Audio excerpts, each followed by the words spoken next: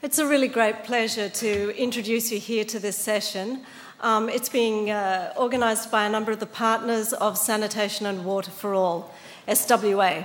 So we're a partnership of over 90 governments, development partners, donors, civil society, private sector, research and learning institutes. We've come together as a partnership. We've been running for about 6 years now, and we've been growing as a partnership. You might know us best for our political process, the fact that we have a series of, we have a process where governments make commitments to improve their sanitation, water and hygiene situation. They work together in country across the different stakeholders to develop partnerships and then bring these to a high-level meeting at the World Bank, a meeting of ministers of finance every second year. There have been 3 of those so far. And then there's a follow-up process and a review process. So that's one of the aspects of Sanitation and Water for All's work. But a lot of what we're about is strengthening national systems. And it's a real pleasure to invite you here this afternoon to talk about changing behaviours to build systems that last. And this is part of SWA's evolving strategy.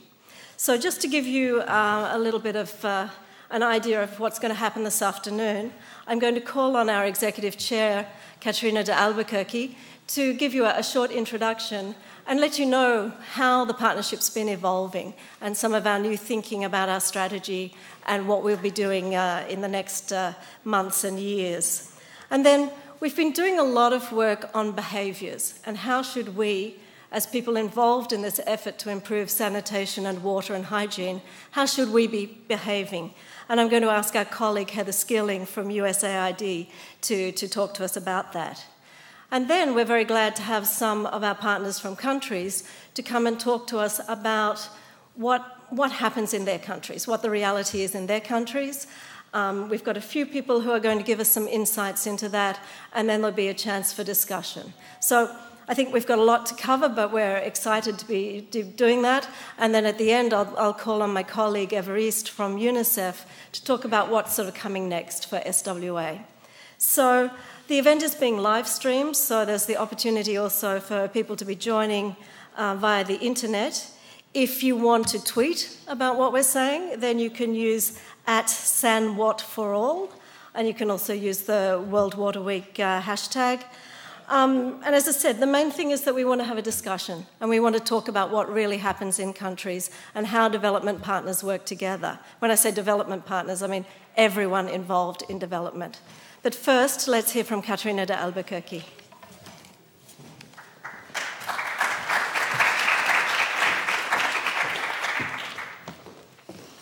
Thank you, Amanda. Minister Lompo, Minister of Agriculture, Water Resources, Sanitation and Food Security of Burkina Faso, Honourable Joanita Ndai-Mananjara, Minister of Water, Hygiene and Sanitation of Madagascar, distinguished guests, ladies and gentlemen, dear partners, dear friends. Welcome to the Sanitation and Water for All Side event, Changing Behaviours to Build Systems That Last, SWA's evolving strategy.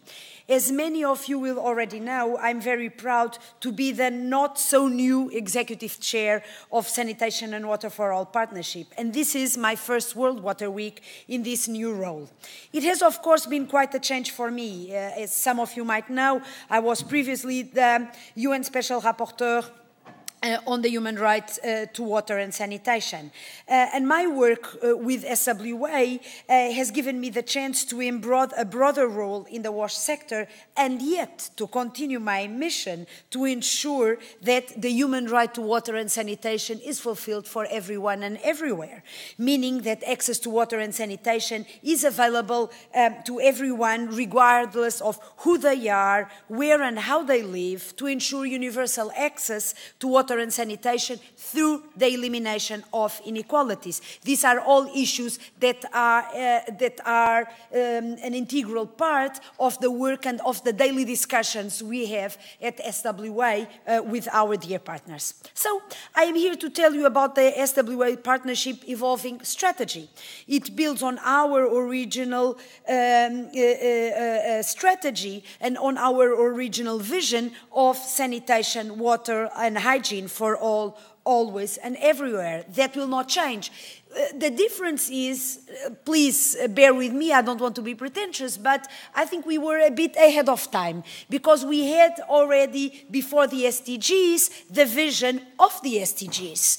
And of course, now we don't need to change that vision because it matches the SDGs. However, when we were created, as I was saying, during the period of the MDGs, we were created to assist those countries that were most off track in terms of meeting the Millennium Development Goals. And through dialogue with the different ministries, the finance ministries and donors, we were searching for specific solutions. Now, at the end of the summer of 2015, as the MDGs reach their end date and the new framework of the Sustainable Development Goals is becoming clearer, we can see that there is a significant change in approach, particularly for our wash sector. The SDGs, unlike the MDGs, are no longer talking about reducing the number of people without access. They are talking about universal access, and thus are absolutely, as I said, in line with SWA's vision. Not only is there a standalone goal, but the human rights to water and sanitation have got a special mention, and you might know that water and sanitation is the only human right, besides gender equality, that is explicitly mentioned in the outcome document. And there is very specific language throughout the SDGs on gender equality, on reduction of inequalities general, all issues that SWA has to take and is taking account of. The SDGs have introduced the pretty revolutionary idea that no goal or target should be considered met unless it is met for all social and economic groups. And at SWA, we had already last year, in our last high-level meeting, decided to focus on this idea of the elimination of inequalities. How do we approach this and how do we ensure it? There is also a significant change in emphasis in that the primary responsibility to realize, to make sure the SDGs become a reality lies at country level, while the international community has obviously to step in and support those countries whose resources are not enough to realize the SDGs for all. With this in mind, the SWA Steering Committee, which is our governing body, representing the partnership, approved the main features of its new strategy it was before the holidays in June, to adapt to this changing context. We will continue to prioritize countries still dependent on donor support, while also looking at middle and higher income countries where there are still many people without access to adequate water, sanitation and hygiene. And we will continue to coordinate with a wider group of actors, including the private sector and civil society. The new strategy outlines our vision, our role and purpose, and a set of objectives. We also realized that we would need to make certain changes to our membership and governance if we were to implement this strategy. And if we were to respond adequately to the challenge posed to us by the SDGs, not only to the challenge, but to the vision and to the call from by the SDGs. So, for example, we are actively reaching out to any UN member state to make sure they join SWA. We started a partnership drive, and we are in contact with many countries, and as I was saying, from regions that we weren't targeting before, namely Latin America, for example, but also other middle-income countries, for example, in Asia, because also of the issue of inequalities, and basically because from September this year onwards, we will all be off track. We all have to row in order to make sure that the SDGs are met in our respective countries. The decisions our steering committee took in June also foresee an increased number of civil society organizations, as well as some new constituencies, such as community-based organizations, and some new thinking about how to engage, for example, with the private sector. We also decided that countries should represent 50% at least of our steering committee members. We see these decisions as crucial to enable us to play the role we want to play as a global partnership in the SDG era. Further, the new strategy outlines 4 behaviours for collaborative action that all partners are encouraged to follow. These behaviours draw on a considerable amount of research and analysis led by our country processes task team, and they are all geared around strengthening national processes and aligning support behind national plans. These behaviours that partners are agreeing to implement are based on the idea, also supported by the new SDGs, that states are capable, that they hold the key to their own development to reaching the goal of universal access. Briefly, our 4 behaviours are: A, enhance government leadership of sector planning processes; B, strengthen and use country systems; C, use one information and mutual accountability platform built around a multi-stakeholder, government-led cycle of planning, monitoring and learning; and finally, build sustainable water and sanitation sector financing strategies that incorporate financial data on all 3 T's: tax, tariffs and transfers, as well as estimates for non-tariff household expenditure. I will not go into more detail at this stage, but we leave it to our other presenters to tell you more and to go into a greater depth in discussing the 4 behaviours. And so to come back to the role of SWA within the context of the SDGs, we believe that within our new strategy, SWA has a clear role to play in publicising the SDGs and in facilitating states' implementation of the SDGs. For example, one of the things that we want to do is to support states in developing their national sustainable development strategies for water and sanitation, where they outline how they want to make sure that in the next 15 years they will meet the goal and all other related water, sanitation and hygiene targets. And we also want to provide a platform for subsequent follow-up and review of progress regarding the steps taken to achieve the SDGs. You may well be aware that SWA has, over the past 6 years, held high-level meetings of ministers of finance. Governments lead a process of bringing together a range of stakeholders to set commitments for improving sanitation, water and hygiene. Donors also come to those meetings and also table commitments about the way they will offer support. After a year, we follow up and there is a voluntary process of reporting back.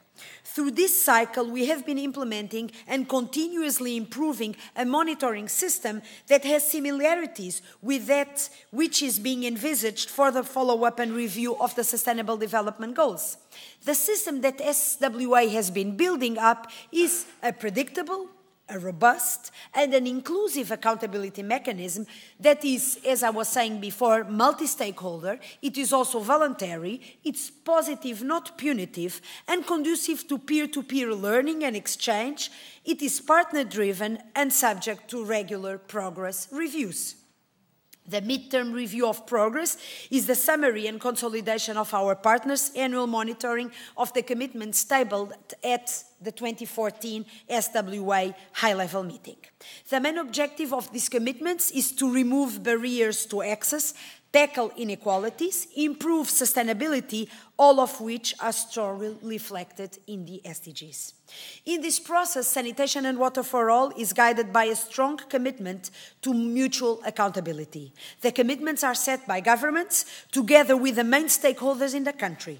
They are closely linked to the context, to the capacities, to the priorities of the local situation. We have recently published and launched yesterday the results of the latest midterm review. And I do not want to take up too much time in presenting these results, as you can easily find this information on our website. I would like, however, to draw attention to the headlines, which show that 50% of the commitments are well on the way to being met next year, with 10% having already been met.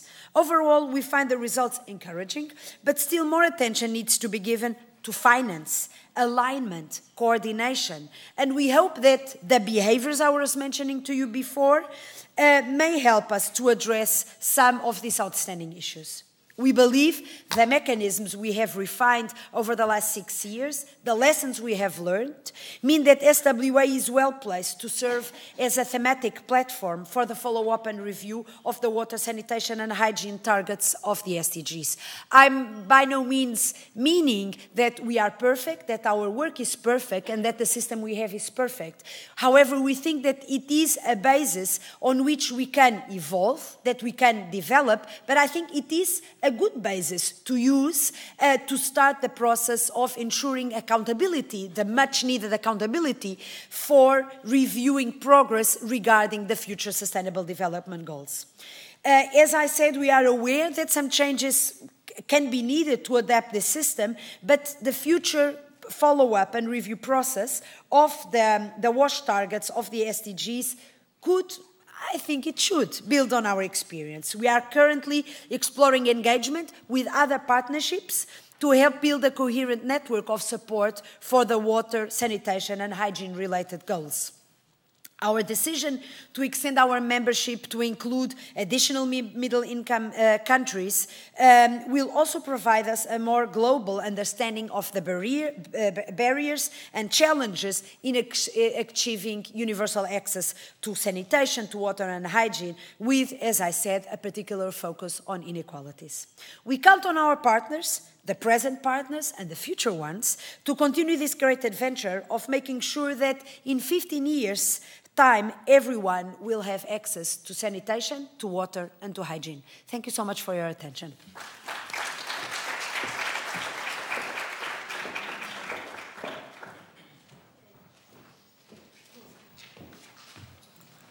So, Katerina, thank you so much.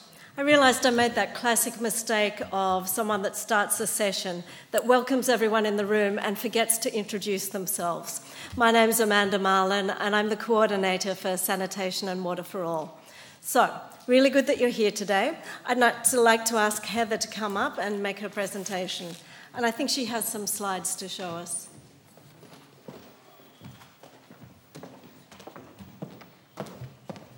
Good afternoon, everyone. It's very hard to talk after Katerina because you feel very boring and slow. But hopefully it won't be too dull. I actually think this is an exciting piece of work. And hopefully I'll be able to figure this out as well. So Katerina has set the stage for us a little bit, talking about the strategy, introducing some of these behaviors. And my job now is to drill down a little bit, talk in more detail about what we considered these behaviors to look like, how we all need to start not just doing different things, but thinking differently, behaving differently in order to move toward the SDGs. And I just want to flag the very deliberate use of the word behavior. So we have taken a cue from our colleagues in hygiene.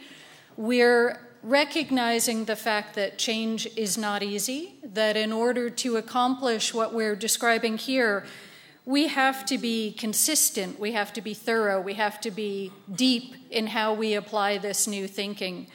Not dissimilar to hand washing or wearing your seatbelts or flossing your teeth. You know, it's an incremental journey that we're all on together around this. So let's talk a little bit about what we've been proposing through the SWA partnership. So I don't need to belabor this point. We all know the challenges. We've been sitting here for 3 days talking about the challenges over and over again, and we know that they only get deeper. The bar is higher as we come toward the SDGs. So what we also know then is that business as usual is not going to be enough. Looking at the recent GLASS report, what we saw was that 85% of the reported WASH aid was still being done on a project-by-project basis. It's not programmatic, it's not embedded in the country process, it's our individual one-off activities, not brought together, not melded in a way that's going to get us to the SDGs. That's the old way of doing business. And that approach is not going to build those lasting systems that we're actually trying to look for. And in fact, we can argue that in many ways that undermines the systems that we're trying to develop. So in response, the behaviors that we think are going to bring us closer to a systemic change are these four. So Katerina walked through them quickly. What we'll do is go through each of these, and then, as Amanda said, we'll have a little bit of a dialogue around them. But what I'll do now is just introduce some of the thinking, a brief definition about what we had in mind around each of these, and then we'll talk about what that behavior might look like as we collectively move forward. So behavior one is specifically around enhancing government leadership of a sector planning process. So there's a lot packed in there. We have enhancement, we have government leadership, and we have the sector planning process. So we know that government leadership is critical to good sector planning, and in turn, we know that a strong, cohesive, realistic sector plan is essentially like the beating heart of an efficient and effective service delivery process. So that leadership is needed for what? It's needed to set out the priorities and the policy, it's needed to set the rules and guidelines, and then it's very important to directing and coordinating resources, internal and external. And again, we've had a lot of conversation about domestic resource mobilization in the sector recently. And when we talk about partners in this, we're talking about, as we heard, the partnership of SWA is reflective of governments, NGOs, now the private sector, external development partners. So we're talking very comprehensively about partners.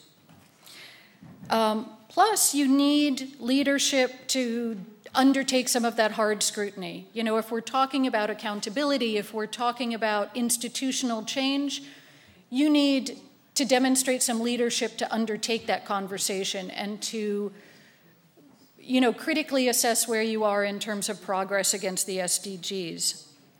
The leadership is what's needed to establish this regular process. We're talking about a process of planning, assessing, and then replanning in a continual cycle. And it's a leadership that's needed to make that happen, and to inspire participation from all the stakeholders. If we're not doing that, we're, again, either dropping the ball or we're undermining the kind of process that we're trying to achieve. So what does that behavior change look like? What it looks like is that we're actually investing in the process itself. So again, getting away from project-by-project intervention, we have to think about government's ability to undertake that process. If I think on behalf of USAID, we need to show results. We're focused on access. But more and more what we're recognizing is that for systemic change, we need to actually invest in the local government systems that can undertake that planning process and help us identify where we can best prioritize our resources. So in terms of a self-reflection, it means we need to be able to articulate why that is a good investment for US taxpayers in terms of long-term sustainable development. We also need to participate in the process. Again, thinking about USAID, okay, we're not always at the table. We're not always there at the JSRs. And again, we're looking partly as a result of this process, we're thinking about how to better engage in the sector conversation, how to be at the table, how to exchange more with our colleagues as we move forward in thinking about how to move our resources. I think a third tenet of this is when it gets difficult and when the system is not working, don't flee and retreat back to business as usual. Stick it out. We collectively need to stick it out and see how we can make it better rather than just reverting to poor behavior. So don't stop washing your hands. The second behavior that we wanted to talk about was strengthening and using country systems. So this isn't glamorous, but these are the backbone of how we move public resources. We're talking about financial management systems, HR management. We're talking about statistics, procurement, contract management. Critical, not really exciting until they work. And then they're very exciting. So for universal access to be achieved, these are the backbone systems, and they're not just necessary at that central level. We need to see them drill down into all the decentralized levels as well. So as long as most of our WASH investment is project-based, we're often bypassing these systems still. We're not working through them, we're working around them because it's faster and easier to fix infrastructure than it is to fix an institution. So the behavior change here is to shift the emphasis to strengthening and using country systems. It looks like a trade-off, again, similar to the planning process. It looks as though we're sort of reneging on our commitment to focus on new access or sustained access, but in fact, this is what gets us to an SDG. This is what helps build a sustainable approach after we're all gone as external partners. The third behavior is about using one information and accountability platform. So to know where to invest and to know how to sustain services, we need to know what works. We need to be building information around the sector, and we need to be sharing that information. It needs to be reliable information. So there needs to be a process, and there needs to be a platform that allows us to all do that. We need to understand where the data gaps are. We need to understand who's going to help populate that data. We need to know where to put it. We need to trust each other with our data. And then we need to have a system by which it can be used. So I think you can also start seeing how all these behaviors are integrated and how they're also all predicated on a degree of trust among partners in country. So the change here is about that willingness to share data.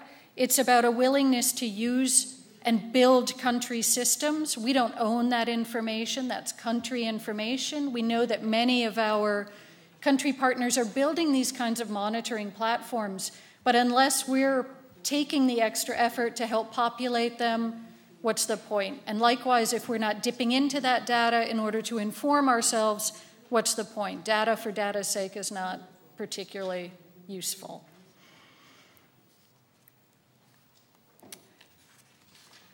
The last, we've also heard a lot this week, I think, about financing strategies for the sector. So realistic financing strategies based on service life cycles are critical to making better investment decisions, and they're critical to making sustainability a reality. Thinking about financing not just for your own span of your project activity, but thinking about the perpetuity of a service is a very different way of approaching financing strategies. And it's something that has to be done, again, at the country level. So a proper plan is going to have to look at all the available sources of funding and make those sensible allocation decisions. And in turn, that means we need to know more about who's putting what money into the pocket. So that means we need to be more transparent about our funding agreements with government. Service providers have to have better financial statements. We need to understand that contribution at the household level. We need to understand consumption better.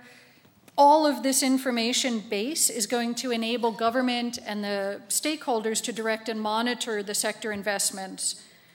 We need to collaborate around sector planning, following the government's lead, and be able to draw on all this financing information in order to make that happen. So if we come back and pull this all together, As Katerina mentioned, we didn't just whimsically come up with these 4 behaviors. There was quite a bit of research. We have some papers that I think were available maybe at the table when you came in. So there are a number of case studies that members of SWA have undertaken. We've pulled from those and tried to synthesize through them what success might look like, and then distilled it into these behaviors, which, as Katerina mentioned, are now embraced in the actual strategy of SWA. So de facto, the partnership is committing to try and think differently and try and make these kind of fundamental shifts in how we're approaching our engagement in a country toward achievement of the SDGs. It's important to note that this implies obligations on all sides. Everybody's got a part to play in achieving these behaviors. And again, it's a series of incremental steps. We're not quite there, but we need to keep an eye on the ball while we continue to push ourselves a little bit further against the envelope. It is a framework of trust. There's no easy way to build that, but I think some of these behaviors, once adopted, it becomes like a cascade. The more that we're willing to share, the more that we're willing and able to build a trust among ourselves in country. So we think that through these efforts, and if SWA can be an effective platform for helping people and helping pilot a few countries where we really adopt these behaviors more holistically, we can start assessing whether, in fact, these are fundamental ways to think about changing the way we do development work collectively. So that was what I needed to tell you about the new behaviors. Not another reminder.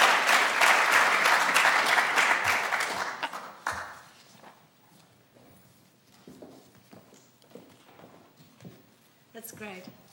Thank you, Heather. So that's really an overview. I'd like to invite now some colleagues to come up and join me here on our sort of panel discussion. A colleague from Burkina Faso, and then we have 3 different colleagues from South Sudan who are going to come up. So I'd invite you to join me now. This is an opportunity for us to hear a little bit. As Heather said, this involves everyone. Everyone's got obligations under this. And I think it's interesting to hear from partners from government, development partners, welcome, and from the donor community as well to tell us a little bit about this. So Heather gave an overview and gave some context as well. You'll see, as she said, these are behaviours that we've given a lot of thought to, that are based on some country-level work and some real case studies. And, some of these will be familiar to you. They've grown out of some of the aid effectiveness discussions that then have continued on to development effectiveness discussions. So these are the sort of behaviours that we're talking about. Now, firstly, from Burkina Faso. Yes. Minister Lompo, welcome.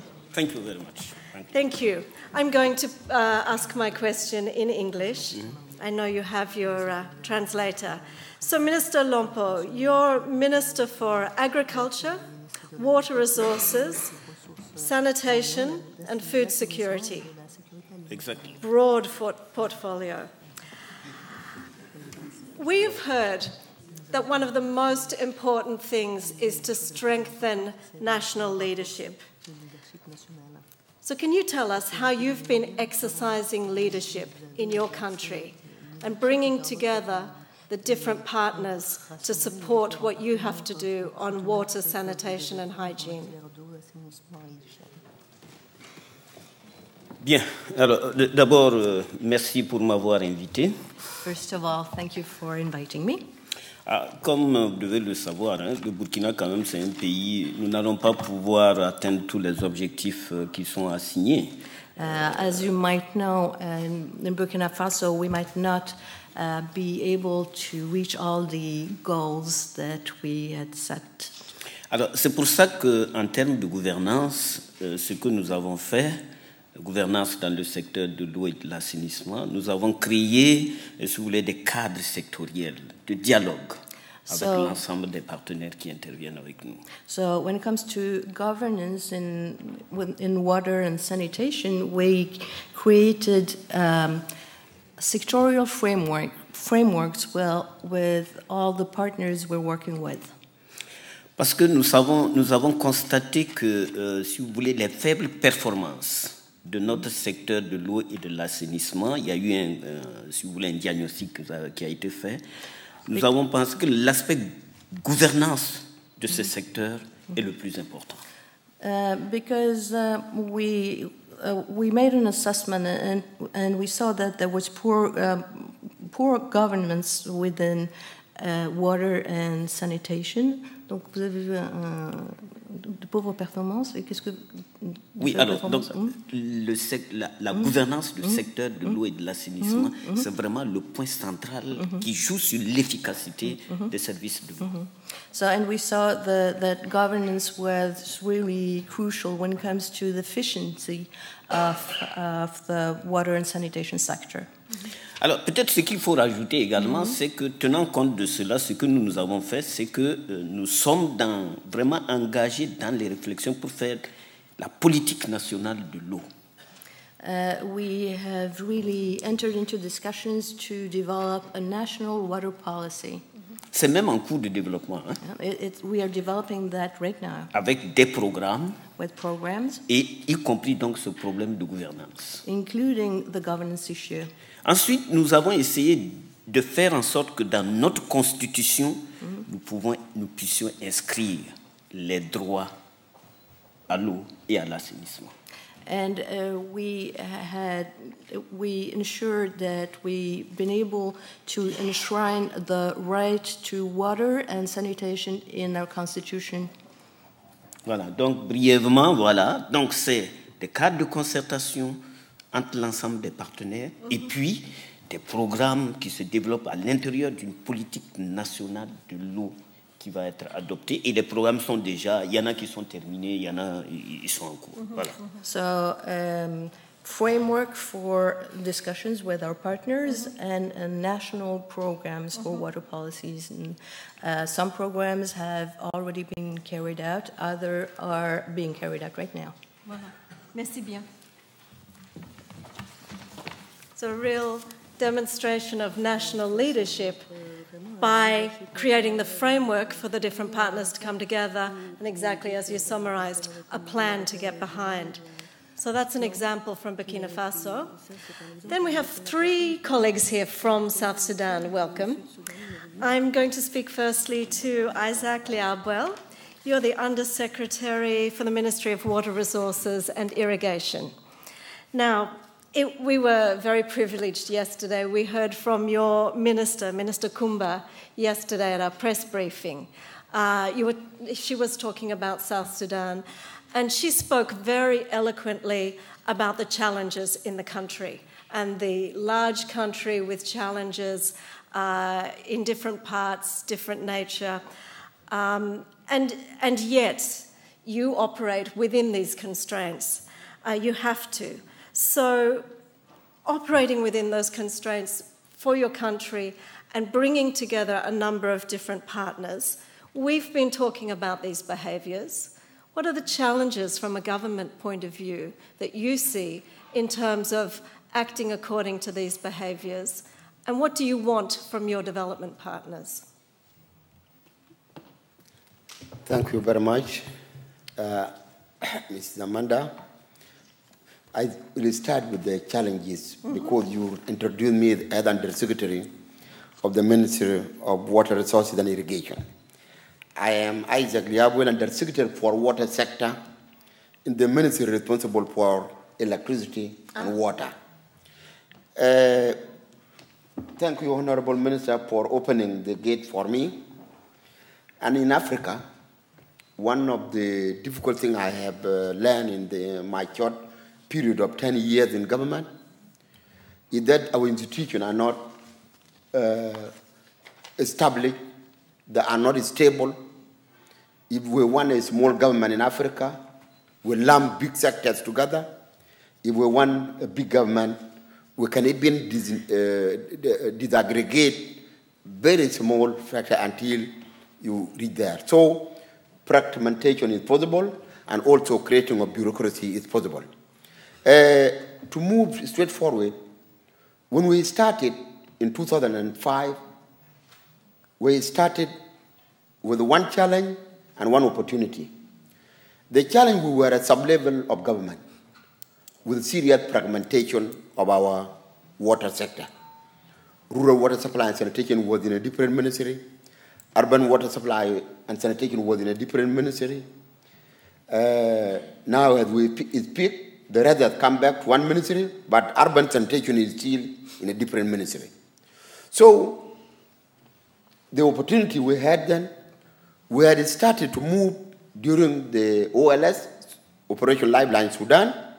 We were having a sector leadership through SRRA, towards Sudan Rehabilitation and Relief Agency, and then there was a sector leadership through humanitarian wing through UNICEF. This one continued very well. Then before our government was announced in October 2005, we at the government under the government of national unity under Sudan then, we start to process the water policy in 2005 May. Then when we came in February, there was fragmentation. So we quickly redressed that by putting up a coordination mechanism through South Sudan Water Sector Steering Committee. Then we accomplished the policy in 2007, and we moved quickly into strategic framework to properly detail all the subsectors of the sector. And then we concluded what is strategic framework. Therefore, we moved quickly with that. After the strategic framework, we identified what we need to do to move the sector forward in terms of institutional establishment, legal framework, investment needed, and we put that one in place by putting Rural Watch in Action and Investment Plan and Urban Watch Investment and Implementation Plan. With the Urban Watch was held by GIZ, and the Rural Watch was with the help of UNICEF. Then now, we come to the challenge. So we managed to pass this stage by putting up a robust coordination, and we led our sector by coordinating all the pieces of developmental assistance coming there from development partners. Then when we came here, we were trying to strengthen our system. And then our system were not yet trustworthy by the development partners. So we start by establishing a strong aid management under sectoral ministries. And then you keep your money, we agree on what to do with the money, we do procurement together, and we move. And then we revert it back to crisis, the normal phenomena of Africa, that you have to move out of crisis and you revert back to crisis. So there were challenges, but we managed them through coordination. Let me leave it there for the time being. Thank you very much. So there's the government's perspective from South Sudan. Anka Pen, you're working in South Sudan and representing GIZ. So as a donor working in the country, I know that you have a strong commitment to strengthening that national leadership and to this sort of behaviour. But of course the reality for you, and Heather very openly alluded to it for her organisation, USAID, is you have your own constraints for your own agency as well, and you need to address both of those. So I wonder if you could talk a little bit about that and how you approach overcoming that and being able to align with this sort of behaviour. Thank you. My name is Anke Peine. I'm in charge of the GIZ Urban Water and Sanitation Program in South Sudan. I'm there for 3 years now, and I have made a lot of experiences in these difficult conditions over the past 3 years. In general, GIZ is working on behalf of the German government. That means that we work within a bilateral government agreement which forces us to use our partner structures in general. Yeah? We use either government systems or the agents, such as public utilities for water and sanitation services. We are obliged to use these official structures, and we also try to enhance the structures when we don't find them on place. Isaac has explained already that GIZ was heavily embarked on supporting planning documents, such as the Urban Investment Plan in South Sudan, such as the WASH Strategic Framework, and also the Water Bill. Yeah? More practical, on the side of the structures that were established in South Sudan, the program was admitted by the IMEC process, which is the official structure to admit programs working in South Sudan. And we also have developed a national steering structure in cooperation with the KfW investment system.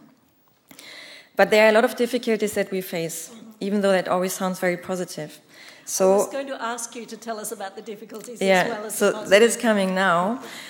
We started with a multi-level approach that GIZ is using in a lot of different countries as well, where we support sector reform process and at the same time also establish services on the ground. Now, in conflict-affected states such as South Sudan since December 2013, due to political reasons, certain levels of government are not considered suitable partners anymore. That means that we have to limit our work to lower levels of government or only to the agents, such as the utilities, to improve service delivery on the ground. That means for South Sudan that the urgently needed capacities on the national level are heavily neglected for the time being, and that also the national leadership is neglected from our side. Yeah? Emergency interventions, which are now actually heavily supported, due to the reasons we all understand, are mostly bypassing national WASH sector structures per se. So this is a little bit the difficulties at the moment. And then there's also one thing, even though we face these difficulties, when it comes to the rationale of investing in these kind of countries, we have to build up local structures. And there we always also focus on national government structures or the agents. So in South Sudan, we actually establish service structures on the ground, which is quite time-consuming and, let's say, quite difficult regarding the capacity gap that we find in these kind of countries. Thank you. Thank you for being so open with us. I think that's really helpful. And then Lillian, I would like to call on you. Lillian Okwiri, you're the Chief of WASH, Water, Sanitation and Hygiene in UNICEF, based in South Sudan. So you represent UNICEF in South Sudan, and therefore you're part of the group of partners working together.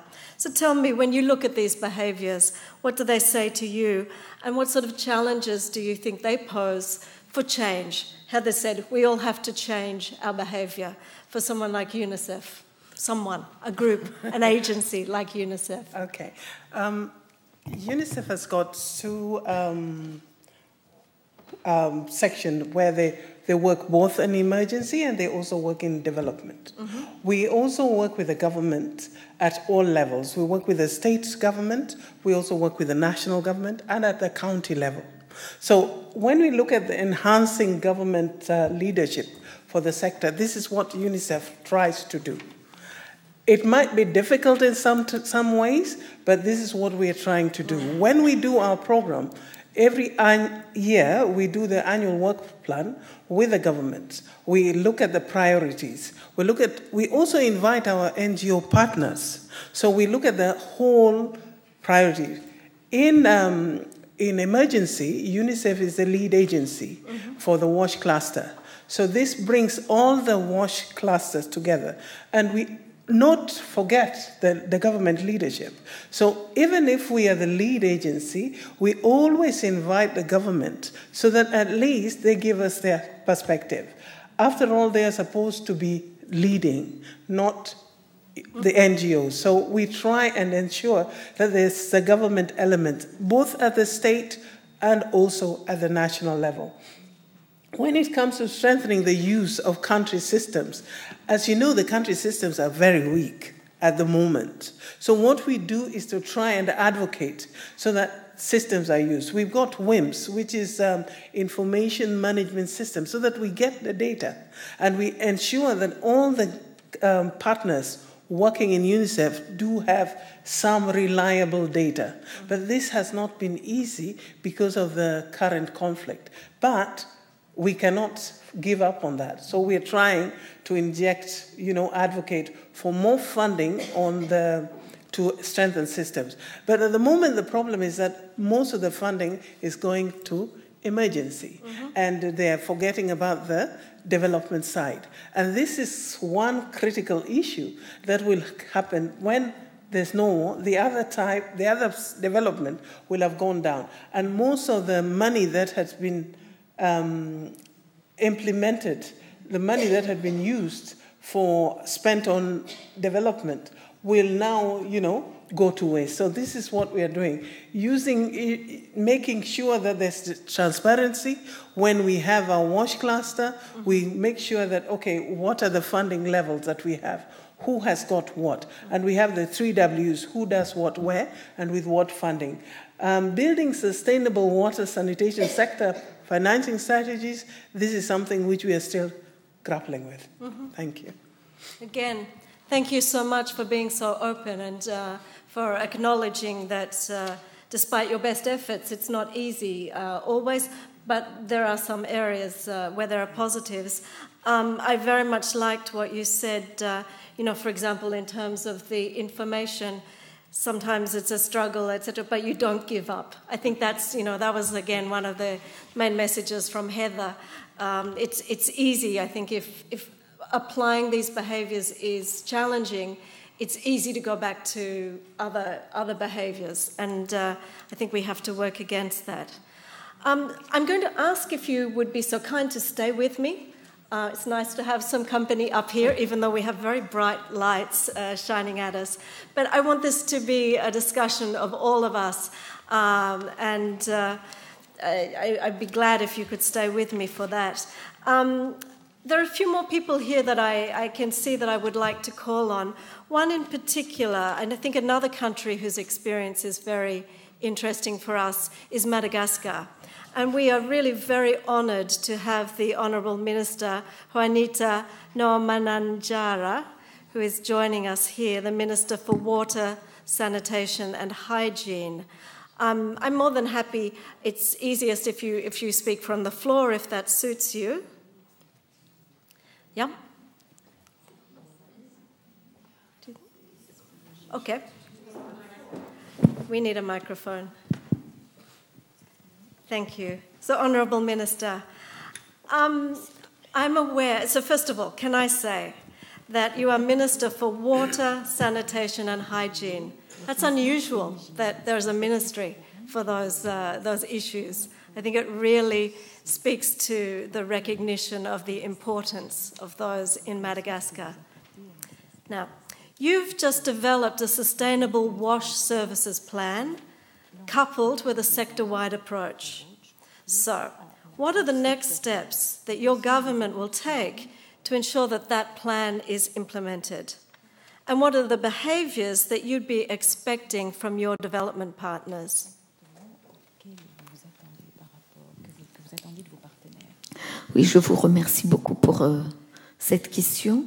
Vous nous excusez déjà par la voix qui est un peu rauque du fait que j'ai un peu une laryngite, je crois. Donc, pour l'approche sectorielle ou SWAP, comme on dit, qui appuie la mise en place d'une stratégie de pérennisation de services de l'eau, de l'assainissement et de l'hygiène. Un task force a été créé à Madagascar donc en février 2015. Ce task force a un rôle d'assurer la coordination des activités afin de pouvoir doter en ressources WASH tous les intervenants à tous les niveaux. Cela... Well, I want to thank you to give me the possibility to talk. As you notice, I'm losing my voice a bit. I hope that you forgive me.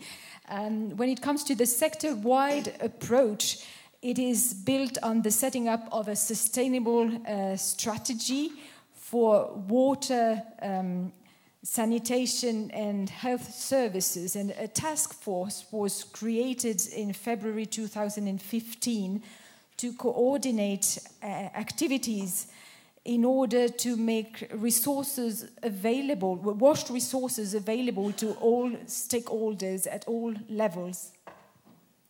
Cela se fera sous la direction du ministère de l'eau, de l'assainissement et de l'hygiène et selon un plan et une organisation bien ficelés. Le groupe de travail élaborera donc le concept d'une approche sectorielle en WASH applicable à Madagascar, c'est-à-dire en tenant compte de nos réalités et de nos possibilités techniques. And that will be done under the umbrella of the Ministry for Water, Sanitation and Hygiene, according to a solid and well-tailored plan and organization. And a working group will design an approach, a sectorial approach for WASH, an approach that will be suitable to Madagascar, that is to say, that will take into account our own realities and our own technical possibilities. Ce projet sera soumis en appréciation des effecteurs au niveau périphérique et révisé en ce sens avant sa mise en œuvre. Une bonne adéquation des ressources et des compétences nous permettra d'assurer ces travaux et la mise en place d'un mécanisme de suivi indépendant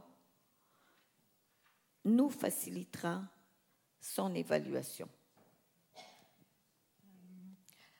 Well, we think that a good match of resources and competences will make it possible for us to carry out that work and set up a mechanism, an independent monitoring mechanism that will facilitate its assessment and evaluation.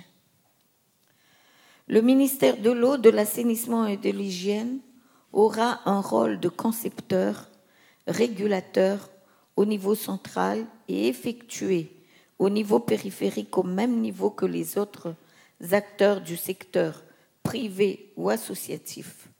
On attend alors de toutes les parties prenantes de s'aligner à la politique et à la stratégie fixée par le ministère de l'eau, de l'assainissement et de l'hygiène. Que tous ces efforts soient coordonnés par le ministère pour assurer une meilleure efficacité dans nos activités communes. Well, the Ministry for Water, Sanitation and Hygiene will act as a designer as well as a regulator at the central level, and at the local and regional level it will be an actor just as any actor of the private sector or the voluntary sector. And we're expecting all the shareholders to align themselves to the policy and the strategy that has been defined by the ministry. And we want all efforts to be coordinated by the ministry in order to be more efficient as we are developing our activities. Ainsi, cette approche sectorielle permettra d'éviter le chevauchement des activités et une meilleure coordination. Le task force comprend d'autres entités et notamment le ministère des Finances et du Budget, le ministère de l'Intérieur et de la décentralisation et les structures régionales comme les directeurs régionaux de l'eau, de l'assainissement et de l'hygiène et les communes. Le représentant des Nations Unies sera l'UNICEF et il y aura le groupe des bailleurs de fonds qui sera représenté par la BAD. Et il y aura également l'existence des ONG internationales et nationales. Il y aura la société civile et également le secteur privé. Donc voilà à peu près ce qui encadre ce système pour que nous puissions aller de l'avant et avancer dans ce changement que nous voyons important pour la réussite de secteur. Merci. Yes, sorry. It is this sector-wide approach will make it possible for us to avoid duplicating activities, and it will enable a better coordination. And the task force that I talked about will include other stakeholders, and particularly the Ministry for Finance and Budget, the Ministry of the Interior and of Decentralization, as well as other regional structures such as the regional directions for water, sanitation and hygiene, the municipalities. UNICEF will be our representatives as far as the United Nations are concerned, and as far as the donators are concerned, we will work together with the African Development Bank. We will also cooperate with international NGOs, national NGOs, the civil society and the private sector. And that is the framework that we want to set up in order to go forward to implement this change that we believe is important for us to succeed in this sector-wide approach. Mm-hmm. Merci bien pour cette contribution de la part de Madagascar. So,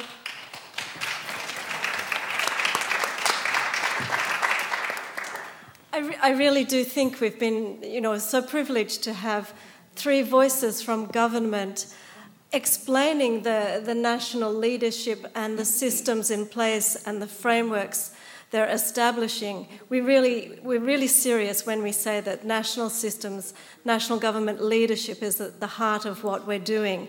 And then other sector partners, we hear such willingness to behave in a way that supports that system.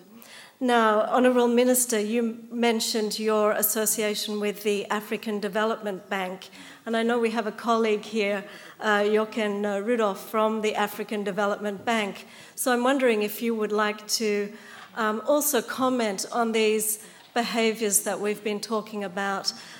We've heard quite a lot about the first couple, a little bit about the monitoring. Maybe you would also, I'm interested in your comments in all the behaviours, but I'm also particularly interested in this, how do we strengthen financial services, financial strategies, etc. Up to you, though, as to which aspect you'd like to speak to.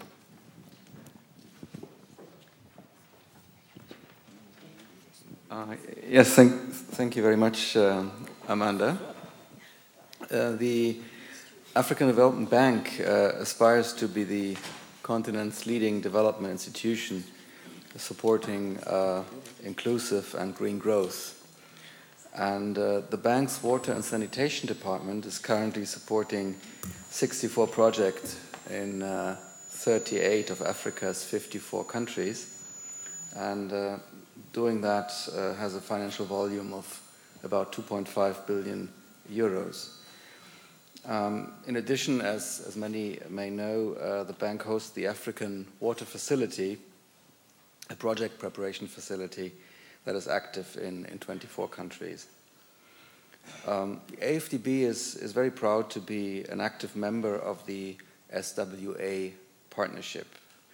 We greatly appreciate the intellectual leadership and the effective advocacy that SWA provides on a global level with a very strong African representation. The focus on behaviors comes at the right time. As most development practitioners will probably agree, the results of our work depend to a large extent on the cooperative behavior that a multitude of stakeholders adopt. In other words, are we doing things right can just be as important as having the right objectives. The four behaviors for collective actions and sustainable results are familiar, as they are firmly built on the development effectiveness agenda that came out of Paris and Accra. On the other hand, an honest self-assessment quickly shows that even 10 years after Paris and Accra, a lot remains to be done. I'm not now delving into the financing bubble that is in orange, but I would like to just point two challenges out of many. One of them, government leadership and sector planning. It's often challenged by crises that lead to a rapid succession of decision makers that weaken sector institutions and that can even destroy physical infrastructure. Currently, 16 out of 54 African countries have a country policy and institutional assessment rating that qualifies them as fragile. Many more are at risk of entering into fragility or sliding back into it. As a development bank, we need to give much more patience and resources to allow governments to assume the leadership in sector planning, even if they're currently going through fragile situations. This should be given priority over our own timeframes, which is sometimes difficult, and our disbursement targets. The use of country systems, the second bullet there on the wall, is another behavior that seems at first obvious, but then it turns out often to be anything but that. Very often country systems, even in countries where significant resources have been spent to develop them and to strengthen them, are not used. To collectively agree on changing this would greatly contribute to more effective and transparent decision-making and resource allocation. The AFDB has taken the engagement to increasingly implement programs as part of programmatic approaches. In the water and sanitation sector, the programmatic approach is currently applied in Ethiopia, Tanzania, and Uganda, as well as in a number of other countries. So these are my observations, but unfortunately I skipped the last one. Well, it's a tricky one. I think that says something about the fact that it's not easy. We have genuine aspirations to achieve this and to act in this way. Some perhaps we're further down the track on, but these challenge us to change our behaviour. That's what it's all about. I was a bit demanding of my colleagues when I said, can you stay with me here? Because actually it gets a bit tiring standing up here, and these are very bright lights. So I'm going to let you take your seats again, because we're still going for a little bit more discussion. But thank you.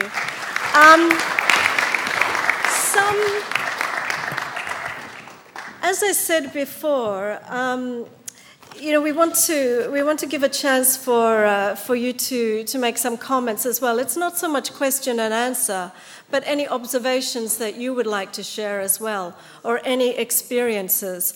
And I think that some of the messaging that I'm hearing is that yes, we all aspire to this, but we're doing a lot of things to try to support this.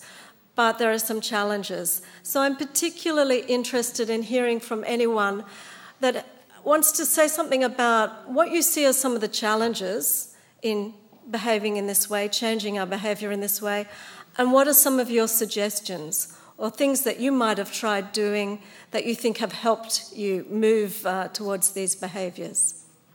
So anyone, we have some microphones. Please. Thank you. Lotte Feuerstein from the Water Integrity Network. Mm-hmm.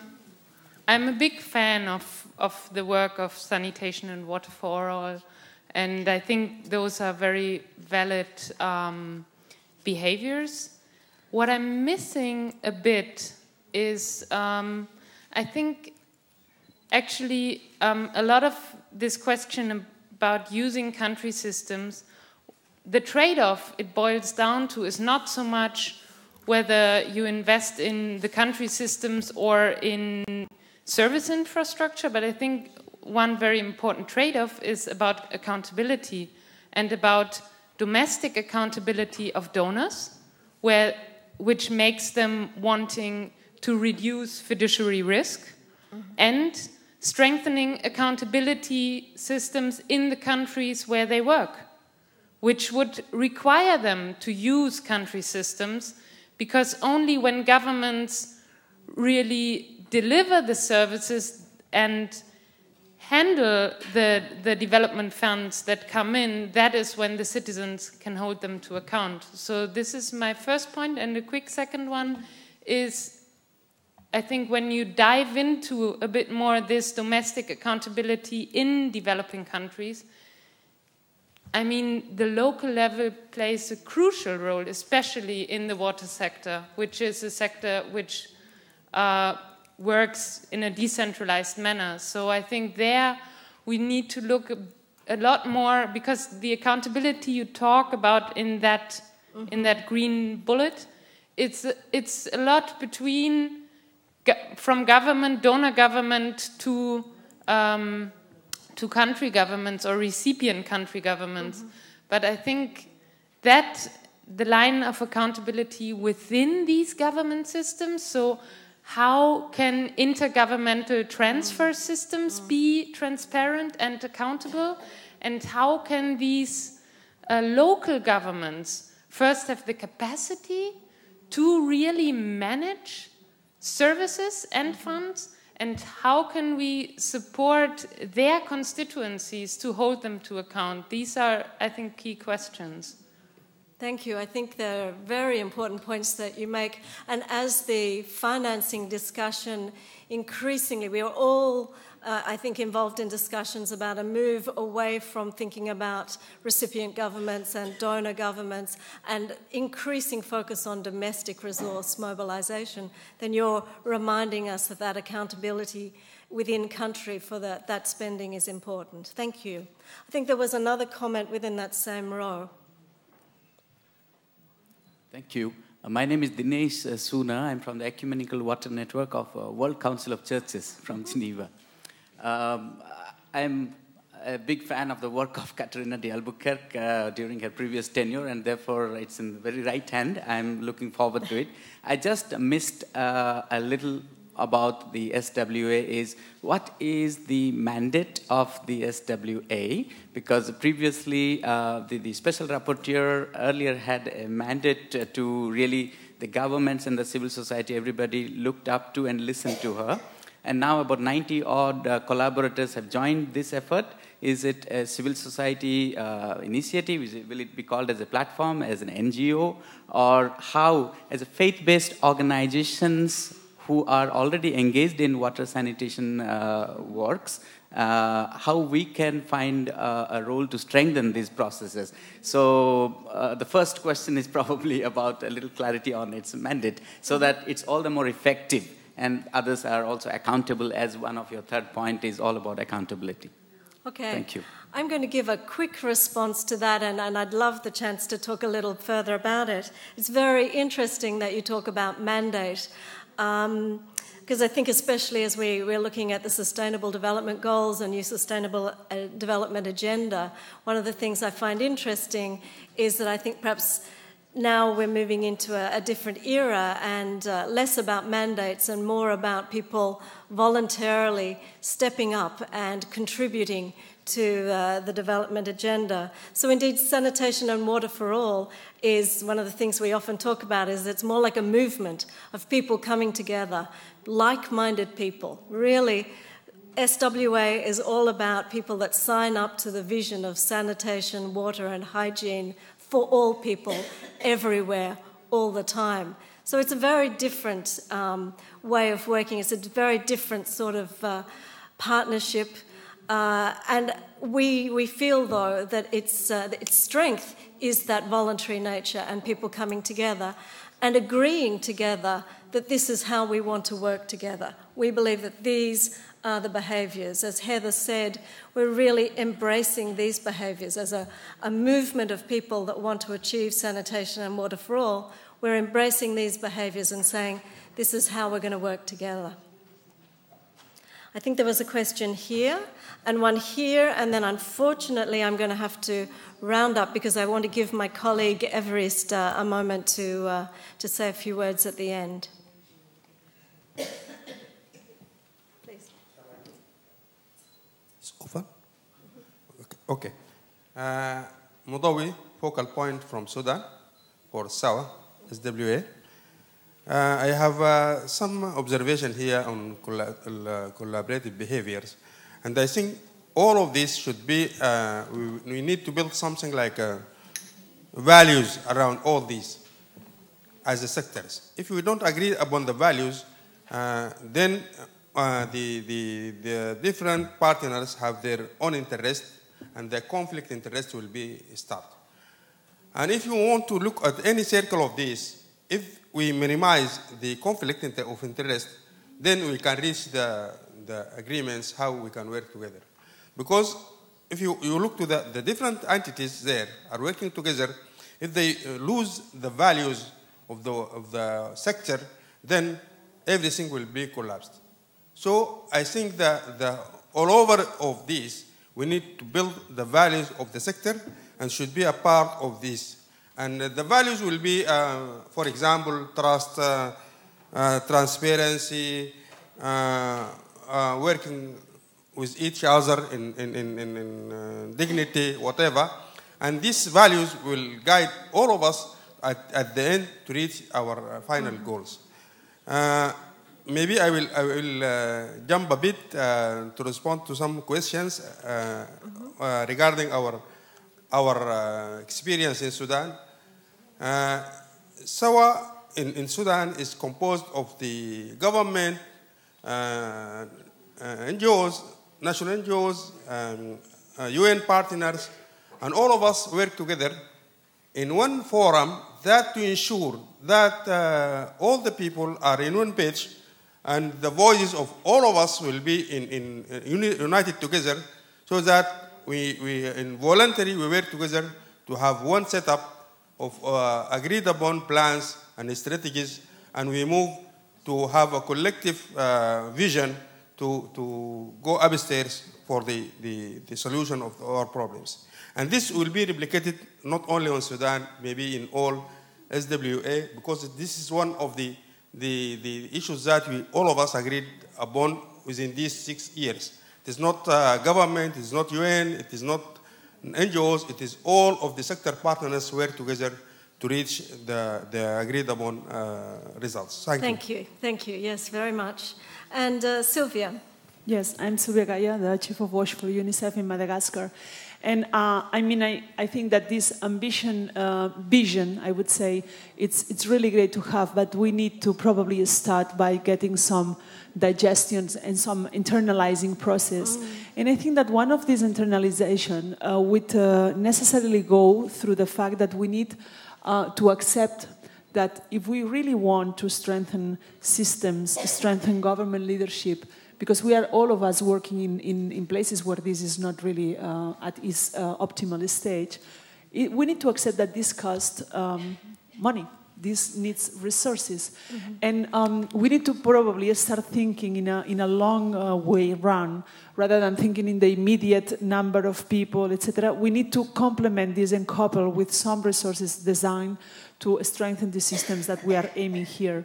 And most importantly, I think that in terms of the other partners of the sanitation and water for all that are not the governments themselves, but are the other partners like UNICEF, like the donors, like the NGOs, everyone who is around, I think that we should build a framework for accountability and find a way that at least when we are doing the internal process of revision, we ask ourselves, how good are we on this? Because at the end of the story, we cannot put all the accountability in the government. They cannot coordinate the sector if there is no one to be coordinated in the room, right? So in a way, the partners, we need to embrace this and to do an auto-assessment and to enter into an accountability framework so that we assure that we are coming towards this direction. Thank you. Thank you very much. So I'm going to invite Everest to come up. He's going to say a little bit about what comes next. We said that SWA has embraced these behaviours, we're going to have a few occasions, a few moments in the coming months to be able to discuss these and put them into practice. A partnership meeting at the end of the year, a ministerial meeting early next year, a high-level meeting of ministers of finance in October next year in Washington. Everest, talk to us about what comes next. Thank you very much, Amanda. Some very quick point. My name is Evariste Kwasi-Komla, Senior Advisor, Water and Sanitation, UNICEF in New York. Some very quick and general point for the discussion we hear today. And thank for the minister from Madagascar, also Burkina, for their insight for the discussion. I was trying a bit to see how I can better translate the behavior in French. And, I come up with something very, very good. I think that we can still use. So what I wrote down is very, very simple. Is the whole title should be how basically will be comment est-ce qu'on peut améliorer la manière de construire les systèmes. Amélioration de la manière de construire les systèmes. Parce que in French, if you say behavior is like comportement, it's more insulting. So it's better to say comment on améliore la manière de travailler. It is more soft. So this is what I want to say before I move forward. Some of the key points for the behavior, like you can see, one thing I capture is it's a piano. This piano has 4 keyboards, and instead of having 64, but they have 4 keyboards, and you can play which one you want. And what we saw from the experience of the countries, there's one play, another is not play, or 2 are play and other are not play. And maybe the African development is playing only 1, and the South Sudan is playing 2. But how we can bring all of them together is something that SWA will be doing in the coming months. Very concrete action. African development say the behavior come at the right time. And also, there's one fundamental point that is made is that we need much more patience in planning, also how we engage the government. So some of the key points that I captured during the discussion is implementing the 4 behavior is totally fundamental. We need to do it. It's what everybody is saying, but we need some flexibility as well.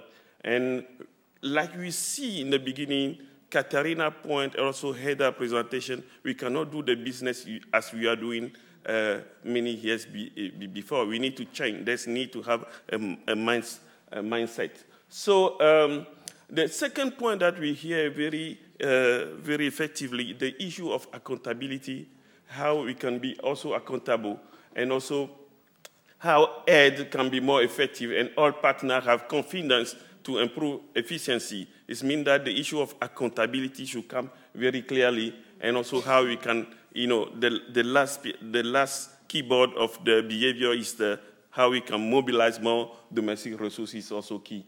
The monitoring, when we talk about monitoring, how we can better use the national system. And the point is that if you want to use the national system needs to be strengthened so that it can perform the work that has been done. And there's a lot of work, SWA will be doing in the coming months, how to unpack the whole behavior, make them that they can be measurable.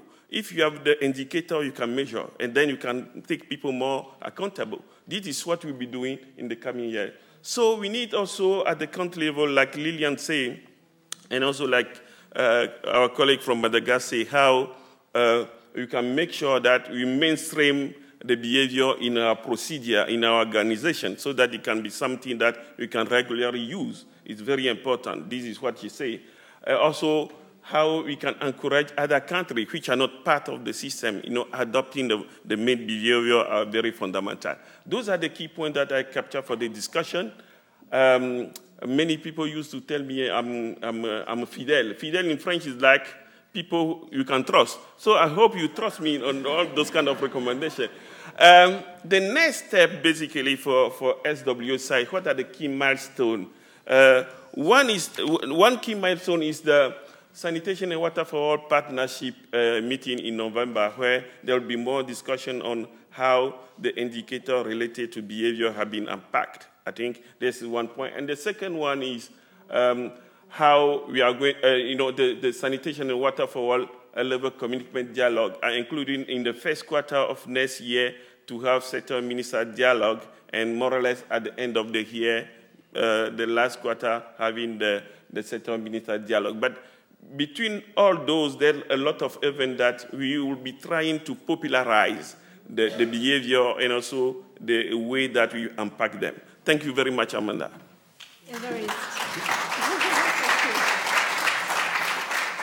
So you had the soft, beautiful version from Évariste, and you've had the hardline behaviours from the Anglophones.